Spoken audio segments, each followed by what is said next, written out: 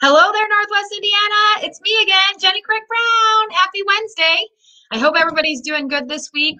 I think some of us have some short weeks for the holidays, so that's exciting. Um, Tell me in the comments today what you are going to do, what is awesome for the 4th of July. Because I want to know all the fun stuff. But if you're just tuning in for the first time, I am Jenny Craig Brown, and this is Great News Weekly with greatnews.life. We do a weekly exclusively positive news show for you guys that really is just shouting out the good happening in Northwest Indiana and hopefully across the world. So tune in every day. You can tune in, or every week, you can tune in here on NWI.Life Facebook Live at noon, of course, as you can see here.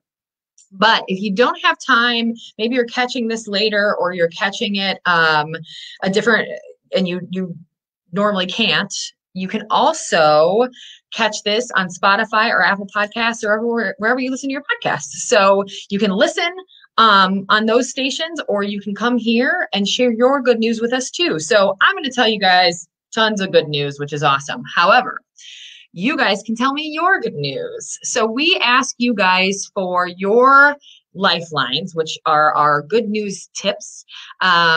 So please share those in the comments on the video, on the live feed, or if you're not watching but you're listening later, email those to us. We love to hear your lifelines. So if you are not listening or watching live, email those to us at share@greatnews.life and just subject lifelines. We want to know all your good news.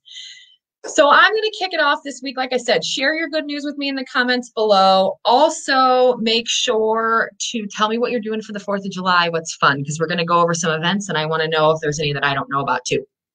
So first up, we've got Pete Corellis and Jeff Tharp of Corellis Roofing celebrate 60 years of partnership. So I don't know if you guys know about Corellis Roofing, but let me just tell you, if you think roofing is boring, you're wrong.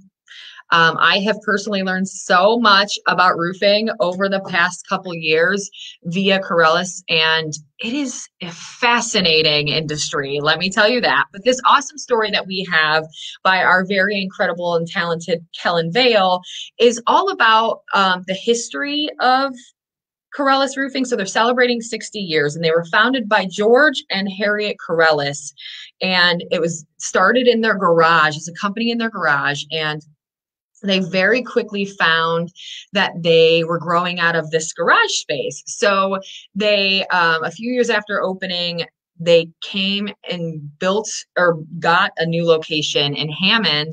And then that's when Jeff came into the picture as that partner. And now Pete and Jeff are running this incredible business. They're one of the largest roofing companies in the state. They have done incredible projects. They've done a lot of great work in Hammond and all over the region. So I would love for everybody to kind of check this out. It's a really great piece all about their history, what they do, who these guys are, how they came into the business.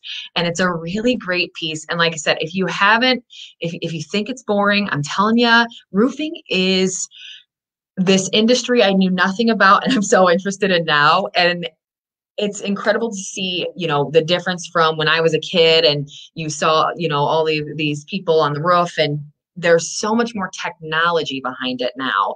And of course, Corellis is on the forefront of all of that technology. They are absolutely amazing, and they are really showing what roofing is all about. And Corellis is just keeping it strong, and they have a lot of great opportunities for jobs and work. And so hit up Corellis Roofing, check out their social, check out this story. I mean, these gentlemen have come through since they were young kids and are now running this great roofing company.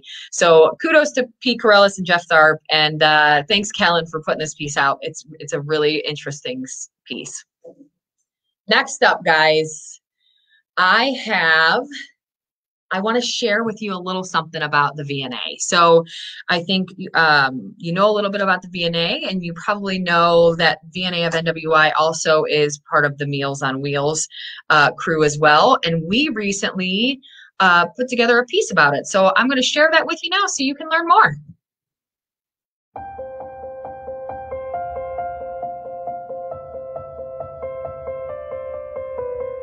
The mission of VNA Meals on Wheels is to provide a hot, nutritious lunch along with a wellness check-in to those in Porter County. We are more than just a meal delivery service. So we are over 200 volunteers strong who care. We just ensure that our clients are seen. They're not alone. We have tried a couple avenues. So one is our companionship phone calls. It is a very successful program where our volunteers are calling out to our clients 1 to 2 times a week to chat. We also have had many donations of wonderful cards. So cards are being put in the meal bags on a regular basis just to brighten our clients' day and let them know that we're going to get through this. VNA Meals on Wheels happens in partnership with Pines Village, and every morning Chef Frank and his team are cooking hot meals ready to go out, ready to eat when they get to our client's door. The neat thing is we are able to cook to many dietary restrictions, so they are getting a protein, starch, and hot vegetable in their tray. They also get milk, a slice of wheat bread with margarine, and a fresh fruit or healthy dessert, along with a side salad in their hot lunch. So it's a nice variety. Since I've been with Meals on Wheels, you know, between the feeding of my heart and soul and the feeding of my body, it's been such a miraculous difference, and it's just made each one of my days better.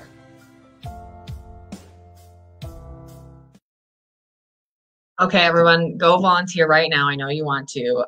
Julie Kissinger has been such a bright light from the Meals on Wheels program, and she's just been a great person to work with and teach us more about the Meals on Wheels program. So thank you to her and to the chef and to Pines Village and to VNA. I mean, this is a really great program to have in our community, and these guys are making sure that it is growing every day and helping more people every day. I think I mentioned last week they just instituted birthday bags. So hopefully they're basically trying to get volunteers to give birthday boxes or bags to all of those Meals on Wheels recipients. So if July is Sue's birthday, then she gets her meals and a gift. And it's so sweet, and they're so genuine, and they truly care about our community. So thank you, Julie. Thank you to the whole VNA and Meals on Wheels team. Again, Pines Village, you guys are all just awesome and incredible. So, and call them. They are always looking for volunteers. You can deliver meals. You can donate birthday boxes. Just give time, give money, whatever you can. I think what we learned from the pandemic so far is that there's a lot of people that need help, and we are here to help them. And if you're able to help, please donate your time. Let's go on to, I want to read some stories. Yes, Stacy Kellogg says the connection that the Meals on Wheels volunteers have with the community is so inspiring. I completely agree. It's so sweet. So thank you. I've got a couple others I want to read. We've got Cammie gave a shout out to Kellen Vale. She said, Kellen, you seriously write the most amazing articles. I love reading this one about Corellis. I totally agree. Kellen is a long-term lifer for life, as we like to say, and she's just an incredible writer and has a great spirit. So thank you, Kellen. I think I've got a couple lifelines here. Stephanie said, my lifeline this week is hanging out with my little bro, Brandon Baisden. Tag him. I hope he tunes in. I hope he knows that you're excited to see him. So that's exciting. It's lovely to see families that, you know, I know Stephanie personally, and obviously Brandon through her, and they live far apart. So it's so sweet and heartfelt to get to see these people kind of hanging out, you know, first time in several months. It's beautiful. What is everybody else doing this weekend? Who are you seeing? Who are you hanging out with? What kind of cool stuff are you getting into? Or just sitting in your backyard in a kiddie pool? Because I'm okay with that. Trust me. It's my backup plan. So share with me, you guys. Igor Alempovich, he's going to kill me for getting that wrong. I said, my good news is that after a bunch of surgeries and stressful complications, my family is finally healthy and doing good. Yay! This is the worst time to have health issues, in the midst of a pandemic. And I'm so happy to hear that your family is healthy and well. Give them all hugs from all of us and all of the audience. We love all of them. And we're so happy to hear that you have a safe and healthy family, Igor. Thank you. That's fantastic. Shout outs from Stephanie to Pines Village Retirement Communities. I totally agree that that's a lot of work to undertake for all of those meals. Stephanie, you're exactly right. That's shout out, well due. So let's go next to a very heartfelt story that I wanted to share with everybody. But I knew I couldn't do it myself. And Kellen, our team member, wrote this one as well. It's a Survivor Series piece on Nicholas Petralia. She wrote an incredible story, but I just knew having this one a little more personal. So we contacted Nicholas and got some footage of him, and he's going to tell us his story through his words. So let's kick it to that footage. All right, everybody. Good afternoon. We've got Nicholas Petralia here. Thank you so much, Nicholas, for being a part today. Principal of Salk Elementary School, and newest title is part of our Survivor Series here at the Life Sites, right? Correct. I just wanted to thank you guys for the opportunity to speak, and hopefully my story can impact some people out there, and quite possibly take what could be a negative and hopefully turn that into a positive. So I was what I thought was a healthy young man, 30 years old, and went into the doctor's office one day, and the doctor came in and unfortunately told me the news that I had stage 2 testicular cancer. But from that very moment on, it was my mental state to turn that negative into a positive. And I made it up early on my mind that I was gonna beat this and defeat this cancer, in which I did. I'm sitting here now. About to be 39 here in 2 weeks, July 13th, and that announcement was the single best thing that ever happened to me, because it has allowed me to focus and appreciate each and every day. I often tell people, I said the sky is a little bit bluer, and the clouds are a little bit whiter, and the sun shines a little bit brighter, because I appreciate each and every moment I have with my students, staff, my wife, and my children, and my family. I'm just very grateful for each and every day to be living on this earth, and that negative has now inspired me to be a better person. That is probably, your story is so motivational, and that's why we wanted to have you on. So thank you so much for the time, and your outlook of, flipping this to a positive and learning from it and becoming a better person is something that just inspired me and aligns with our mission here at greatnews.life. So thank you. We're so happy, along with your students and family, that you're here with us, and that you're healthy and you're safe. And so thank you so much for taking the time not only to be a part of this Survivor Series, but to be here with us today. Thanks again, world. This is Nicholas Petralia, and he is our amazing Survivor Series member. Thanks again, Nick. All right. Thank you, guys, and you all be well. I told you it was good. I wasn't kidding. So thank you again, Nicholas, for being a part. And as you can see, we loved his story, and we love all of our survivor stories, but his was so aligned so perfectly with us because of that mentality of turning a negative into a positive. So thank you, Nicholas, for that. And just a shout out to the world. We are always looking for Survivor Series members. So if you are a survivor yourself of any sort of cancer, if you know someone that would make that good survivor spotlight, we're always looking for new spotlights. So you can email share@greatnews.life for that one as well. Just like you would a Lifeline, just nominate someone for the Survivor Series and we will interview them and they can be part of this awesome piece. So this is for us, a really great way to share the inspiring stories from something that's so tough to handle and from these people battling just right there on the front lines with cancer. So thank you again, Nicholas, and you guys just shout him out and connect with him and give him kudos. Chris Mallman, exactly. Way to go, Nicholas. Love your perspective of turning a negative into a positive. That is super amazing. You're exactly right, Chris. Thank you. It's just such a great way to be because you can take these bad news anyway, and he took it the best way, which is flipping it into a positive. So great job. Agreed, Chris. Thank you. I've also got a Lifeline. I want to read from Cami Tupiak. She said, Lifeline time. Look, she's sassy. Lifeline time.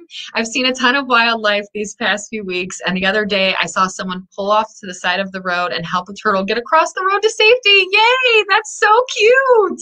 We need to write a Life in the Spotlight on them for saving a turtle. That's so adorable. And you're right. And Stacy Kellogg actually responded and said, I love seeing when this happens. I completely agree.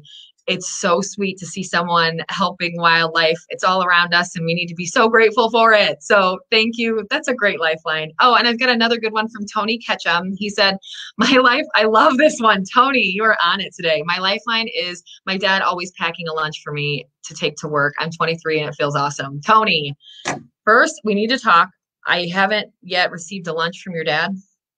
So that's probably one problem I have with that. But otherwise, that's awesome. I love that your dad still makes you lunch. It's so sweet. He's still thinking about you even 23 years later. That's awesome. Good Lifeline. Let's see, what else do we have? Stacy Kellogg said, sharing your personal medical journey for the benefits of others is a kind, helpful, and pretty amazing. Thank you, Nicholas Petrelia.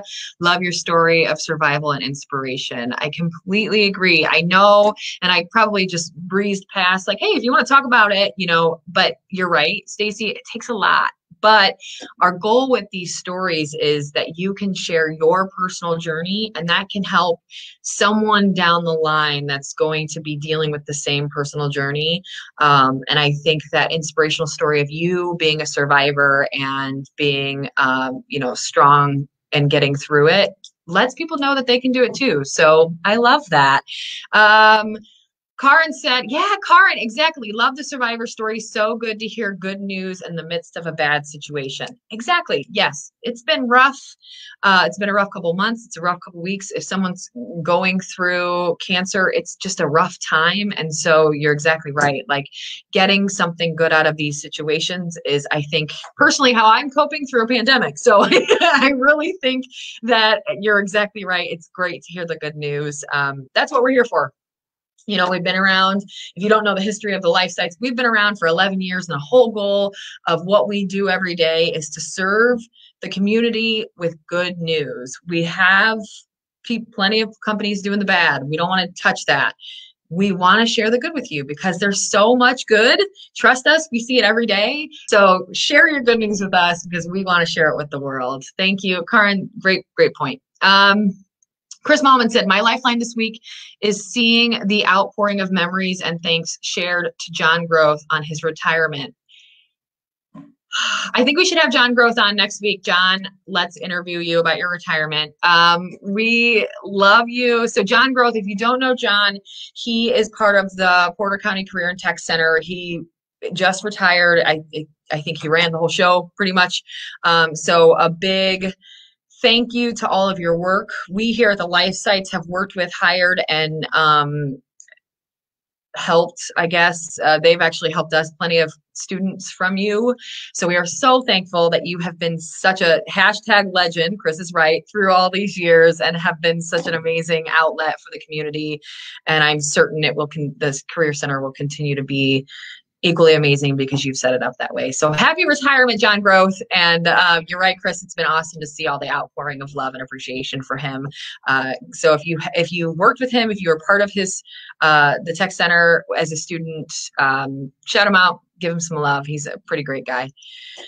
Okay, guys, I don't see a lot of comments on what you're doing, so maybe you need some events, but we'll get there. Next up, I'm going to talk about Lakeshore Paws and the amazing Paw-lunteers, Lori Juliana and Heidi Thibodeau.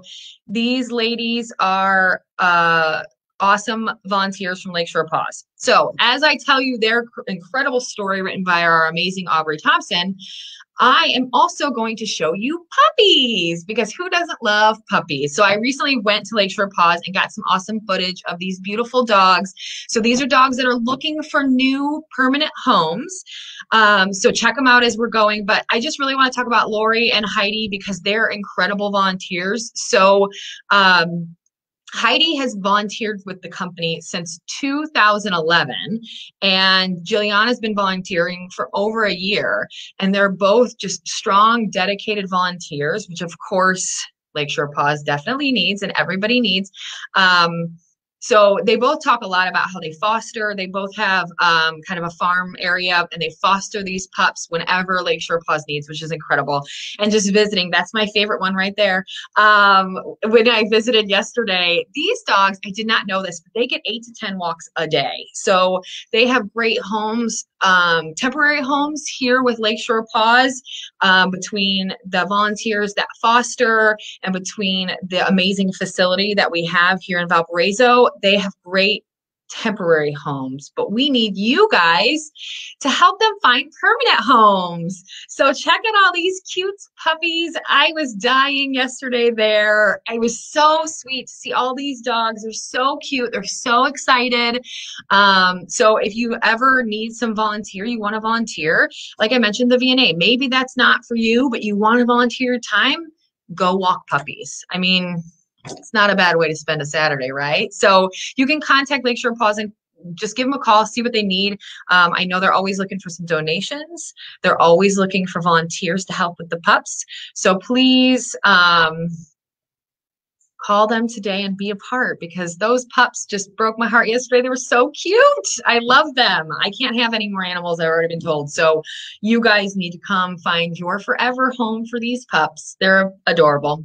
Thank you so much. Oh, and Cammie mentioned, yeah, Paw-lunteers, Aubrey Thompson, great, hashtag great. This article is so sweet. It's great to see the volunteers who help out at Lakeshore Paws. Also, I now want to take all of these dogs home. I know, aren't they so cute? And let's just talk about Paw-lunteers. Clever. Well played, Aubrey. I like it. Stacy Kellogg agreed. All the doggies, I want them. Me too. They're beautiful. And like I said, you walk in there and it is, you can tell those pups have a great temporary home. So you all can be their forever home. So get in there today, find your perfect match. They help you. They've got a great backyard, so you can go out and actually like test out your time with a puppy. Are you the good fit for him? Is he a good fit for you? You know, those sorts of things. They make sure that it's a great fit for both of you. So get out there today, find a forever home, or just volunteer some time. It's awesome. All right. So Stephanie Swearington said, 4th of July, we are going to be setting off some small fireworks at home, grilling out at home, and spending time at home. Hashtag socially distanced 4th of July. But really, that is every 4th of July for us. That's a really good point, though. And it's not a bad thing. We do similar. We watch some fireworks and hang out with the family. And I think this is a great way to celebrate Independence Day, especially if you're trying to be socially distant. That is quite fine. And you can still have a really great time. So Stephanie, I hope you enjoy time with your family and your home. It's great to do that. Let's see. Grace Binkowski said, my lifeline is meeting my future roommate for college. Ooh, that's fun. It's so exciting to start getting stuff together for our dorm. Oh my gosh. I love this. I never had this experience. I didn't do a dorm in college, but it's such a cool thing to meet that new person that hopefully you guys will get along really well and be really great friends. So I want to hear all about it. Call us in 6 months and tell us what best friends you are, Grace. That's really exciting. I hope your dorm is super cute, which I'm sure it will be, and you guys are going to make it perfect. Let's see what else we've got. I think that might be all of my lifelines for right now. Let's talk events. So Stephanie's right. A lot of people like to chill, grill out, have, family over for their 4th of July. I love it. if you're looking for, maybe you have Friday off and you want something to do, or you want to get out a little bit this weekend, I've got some fun stuff for you. So check it out. July 3rd, so that's Friday if you're off, or if you work, it doesn't matter because it's called GSB Wine After Work. This is the Grace Scott Band at White Horse Winery. It starts at 6 p.m. That is Eastern time. So this, if you've never heard of White Horse Winery, it's a really cute small winery in Monticello, Indiana. And so you can kind of feel like you're getting away a little bit, but not too far out of the way. It's a really great, it's a beautiful setting. And I don't know Grace Scott Band well, but I've heard they're amazing. So I'm certain they promise to be a really fun time. Have a glass of wine, sit outside, and relax a little bit. Also, after the holiday, July 5th, LaPark dedication celebration. So Bethany Church has partnered up with Frank Ray Music, and they are going to basically celebrate the new park that is right there by Bethany Church in LaPorte. So Sunday, July 5th, from 4 to 8 p.m., they're going to have Frank Ray Music performing live starting around 5:30. There's going to be a splash pad and playground. They are going to have seating that's distance so everybody can stay safe. And the playground is amazing because it's built for all ages and all abilities. So they've got some really great state-of-the-art equipment that's really going to help for everybody to feel inclusion throughout the whole community. It's a really great event as well. Next one. I'm really excited about this, y'all. Okay, so the Besnick Center for the Arts is they're launching their Well Behaved Women open house. So this is their next installment, and it's this Friday from 10 a.m. to 8 p.m. So all day. Now you do, because of socially distancing and the rules they have and the protocol they put in place, you need to go online and get a ticket. They are free, but it's just to ensure that they know what time you're going to be there and that you can have your full time in the exhibit. So obviously, with our All About the Girls events, well-behaved women is a topic that strikes a chord with us. So I think some of my team was already planning on going. So go ahead and reserve your space. They're doing them, I think, from like 11 a.m. to 8 p.m. Hour-long spots. I think the 10 a.m. spots are already gone. So get your free ticket so you can sign up and check it out. And then while you're in Michigan City, if you don't know, Lebesnick Center is in Michigan City. There's great, Fiddlehead's a great restaurant. There's the beach, there's Patrick's Grill. So you can kind of make a really cool afternoon visiting the Michigan City area. It's beautiful out there. So it's another great one. And Lebesnick Center, if you haven't been for a while, they are doing amazing work there. And this exhibit promises to be super fantastic. So it's another good one. Let's see what's next. Stealing the Farm is a really great band. I've seen them a couple times, and they are at Leroy's Hot Stuff, which is a restaurant right on Highway 20 in Porter, Indiana. They're there Friday, July 3rd. So 9 p.m. I think is when they kick off to 1 a.m. at Leroy's. I haven't been to Leroy's, so I can't tell you a ton about them, but I can tell you that Stealing the Farm is an awesome band. They're a lot of fun. So check them out. July 3rd, Leroy's Hot Stuff. It'll be really fun. And then one of our, of course, all-time favorites is Zao Island's live music. So as I've mentioned before, they have Zao Island has music throughout the summer on Saturdays. This week is Trinity. But to give you a little sneak peek, our very own Jenna DeMuth went out recently and she got some footage of this setup and scene here at Zao Island. Let's kick it to that. All right, I'm Jenna. Valpo.Life. We're at Zao Island on Saturday the 20th. Kicking out the summer series. We have Derek Careerful and the Blues View. Take a listen.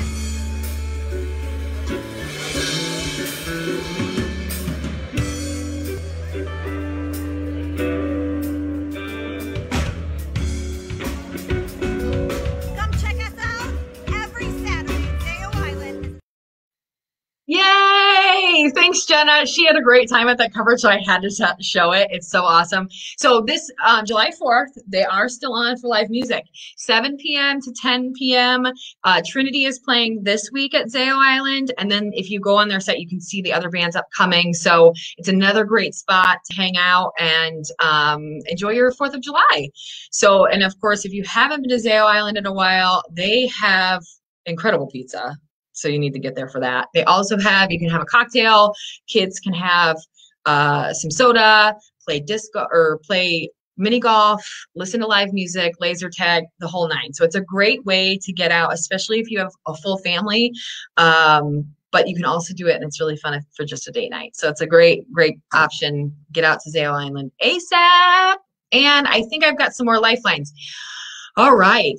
My life. Oh, Stacy Kellogg said my lifeline this week, hands down, my sisters Shelly Manor and Sean Manor. They are my heart rocks and best friends. So grateful.